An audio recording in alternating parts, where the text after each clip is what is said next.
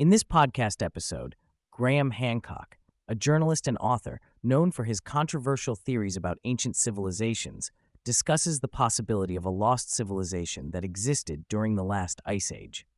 Over the course of the conversation, Hancock explores various themes related to human history, archaeology, and the mysteries of our past. Hancock's central thesis revolves around the idea that there was an advanced civilization that existed before the known cradles of civilization, such as Mesopotamia and Egypt.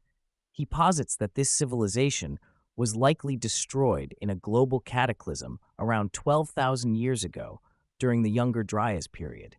This cataclysm, he argues, could explain the sudden emergence of agricultural societies and the beginnings of civilization as we know it. Hancock expresses a sense of puzzlement regarding why it took so long for humans, who have been anatomically modern for over 300,000 years, to develop complex societies.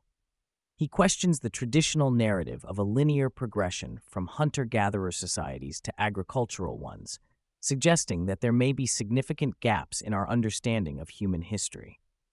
Hancock emphasizes that the archaeological record is incomplete and that many areas of the world, particularly those that were once habitable during the Ice Age, have not been thoroughly studied. He believes that the remnants of this lost civilization may still be hidden beneath the sands of the Sahara or submerged under the ocean, waiting to be discovered. This perspective challenges the mainstream archaeological view, which often dismisses the idea of a lost civilization as speculative or unfounded. The Younger Dryas is a critical event in Hancock's narrative, marking a period of abrupt climate change that led to the extinction of many large mammals and significant shifts in human populations. He describes the Younger Dryas as an extinction-level event that could have drastically altered the course of human history. The sudden drop in temperatures and the associated environmental changes would have forced human populations to adapt rapidly, leading to the development of agriculture and the establishment of permanent settlements. Hancock draws attention to the evidence of a global cataclysm associated with the Younger Dryas, including geological markers and extinction patterns. He suggests that this cataclysm may have been caused by a comet impact, which would have unleashed catastrophic environmental changes. This theory, known as the Younger Dryas impact hypothesis, posits that multiple airbursts and impacts could have led to widespread destruction and the collapse of existing societies. Hancock argues that this event could explain the sudden emergence of new civilizations in the aftermath of the Younger Dryas. Göbekli Tepe, an archaeological site in Turkey, is a focal point in Hancock's exploration of ancient civilizations. He describes it as the oldest known megalithic site, dating back to around 11,600 years ago, which predates the advent of agriculture.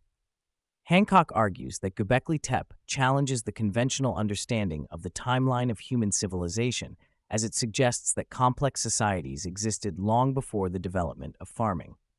The significance of Göbekli Tepe lies not only in its age, but also in its architectural complexity and the symbolism of its carvings. Hancock posits that the site may have served as a ceremonial center for a society of hunter-gatherers who were already capable of monumental construction. He suggests that the people who built Göbekli Tepe were not merely primitive, but possessed advanced knowledge of astronomy and engineering. This challenges the notion that civilization arose solely from agricultural practices, indicating that spiritual and ceremonial life may have played a crucial role in the development of complex societies. Hancock introduces the idea that shamanism may have been a foundational aspect of early human societies, influencing the development of culture, spirituality, and even civilization itself. He argues that shamans acted as the original scientists, exploring altered states of consciousness through the use of psychoactive plants. This exploration, he suggests, could have led to profound insights about the nature of existence, death, and the cosmos. The connection between shamanism and the development of civilization is particularly intriguing for Hancock. He posits that the moral lessons and spiritual insights gained through shamanic practices may have fostered a sense of community and shared values among early humans. This, in turn, could have laid the groundwork for the formation of more complex social structures and the eventual rise of civilizations. Hancock believes that the exploration of consciousness through shamanism is a vital aspect of understanding human history and the evolution of our societies. The Great Pyramid of Giza is another subject of fascination for Hancock, who delves into the mysteries surrounding its construction and purpose. He questions the traditional narrative that views the pyramid solely as a tomb for the pharaoh Khufu, arguing that its scale and precision suggest a much more complex purpose. Hancock believes that the Great Pyramid may have been designed as a cosmic monument, reflecting the ancient Egyptians' understanding of the heavens and their beliefs about the afterlife. Hancock highlights the architectural marvel of the Great Pyramid, noting its alignment with true north and its intricate internal passages. He suggests that the pyramid may have served as a tool for astronomical observation and spiritual exploration. The idea that the pyramid encodes knowledge about the cosmos and the afterlife resonates with Hancock's broader thesis about the interconnectedness of ancient civilizations and their shared spiritual beliefs.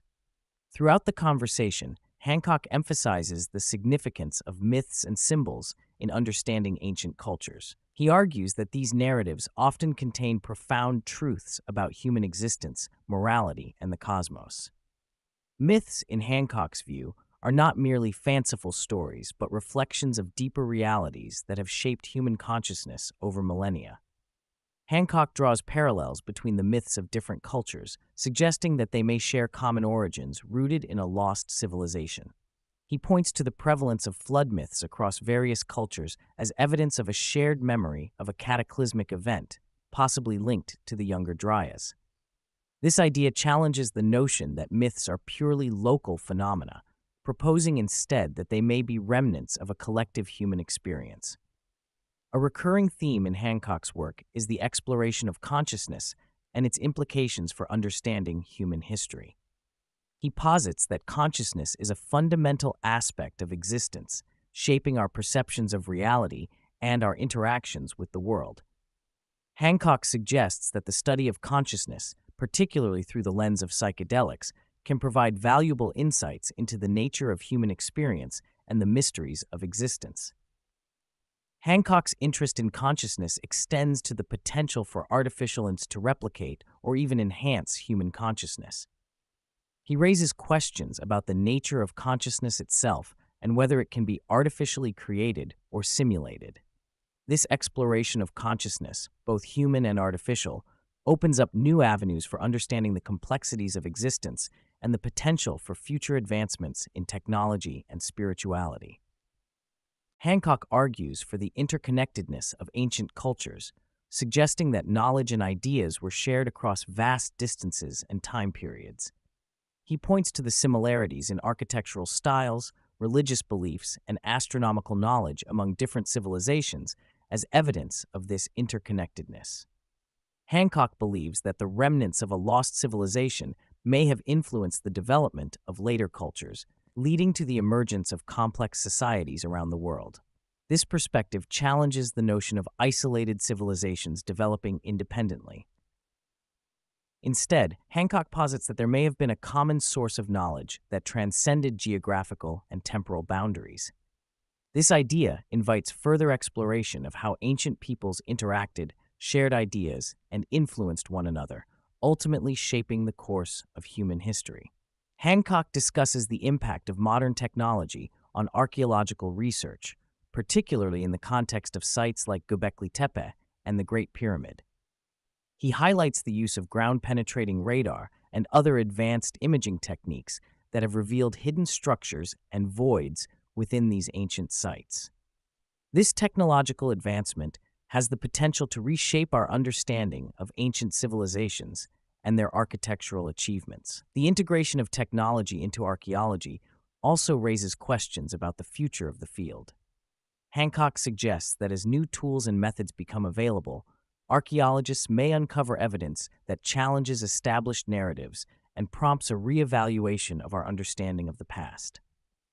This ongoing evolution of archaeological practice underscores the importance of remaining open to new ideas and interpretations.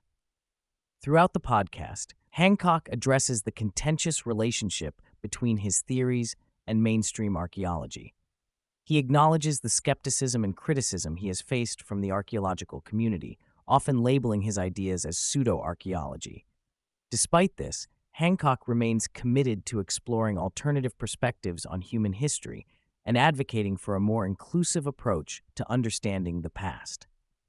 Hancock's willingness to engage in dialogue with critics, such as his debate with Flint Dibble, reflects his belief in the importance of open discourse.